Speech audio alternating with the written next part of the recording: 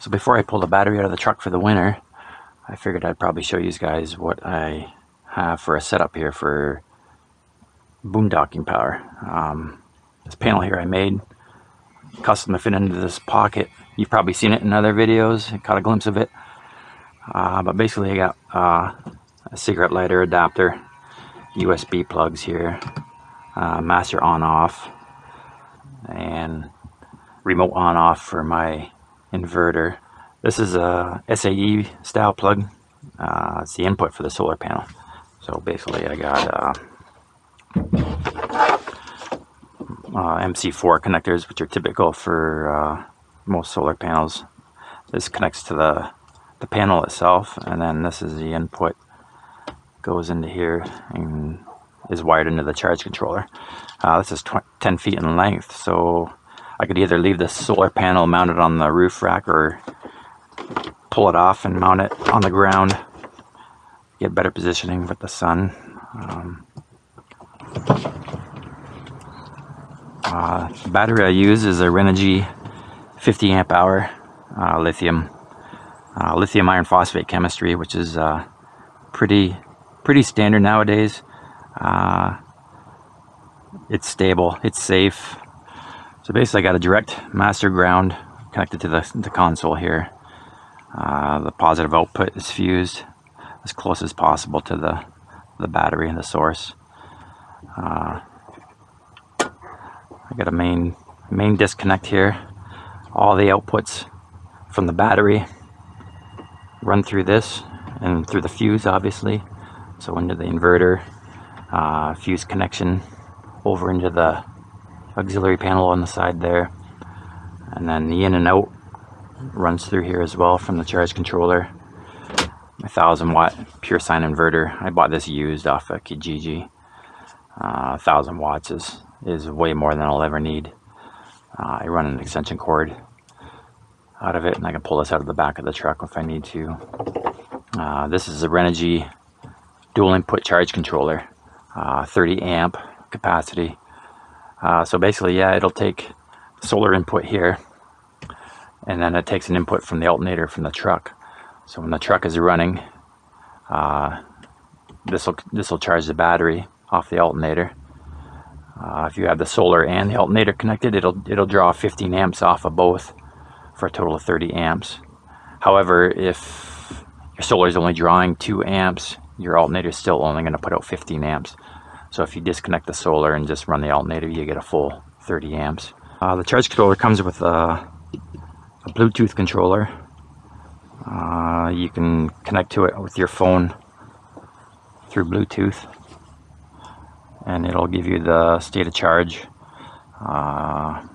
It'll give you what kind of power inputs are coming in and out from what devices, either the truck or the solar panel. Their battery volts here, amps. House battery is this battery, and then it'll give you your solar charging input amps. Keeps track of your total kilowatts generated, and it monitors the temperature of the charge controller and the battery itself. The battery, there's all kinds of circuitry in here. There's a BMS, a battery monitor system in here. So like in freezing temperatures, for example, it'll prevent charge current from going into the battery and destroying the battery. It won't let the battery over discharge if you were to have a severely large draw on it. So taking a look up front here.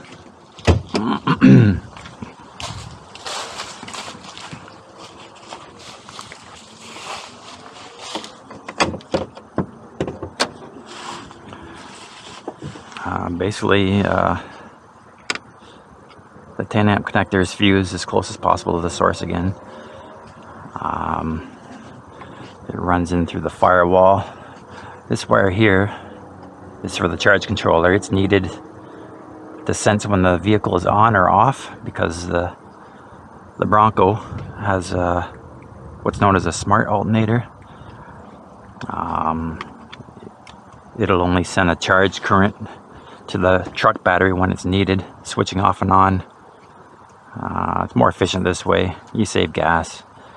But because of that, the charge controller needs to know when the vehicle is actually running. So this is just tapped into ignition fuse output in here. So whenever the truck is running, it'll send a voltage to the charge controller.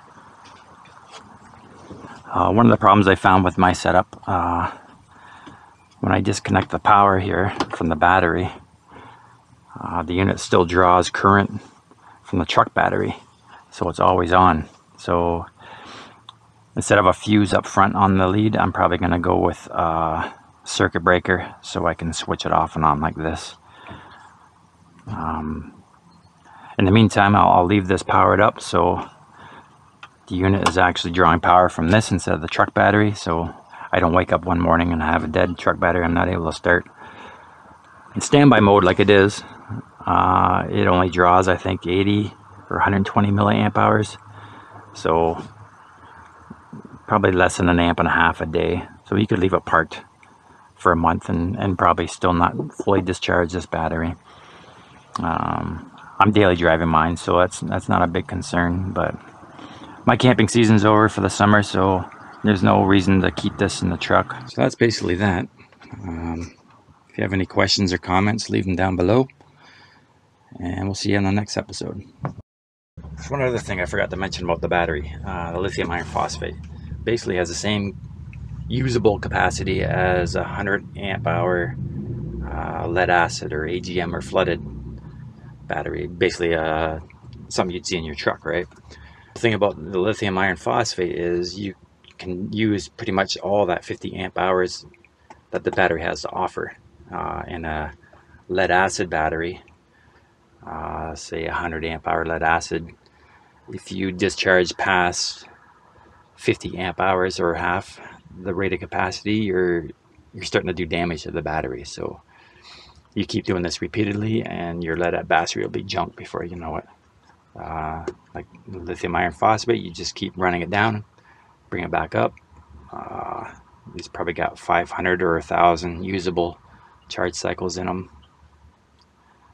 I think this is probably like physically half the size of what 100 amp hour lead acid would be, and this thing weighs only about 7.5 pounds maybe. Where lead acid, you're probably looking at 30 pounds, 25-30 pounds. So they are more expensive than a lead acid or a flooded battery, but I think in the long run, you're ahead of the game for sure.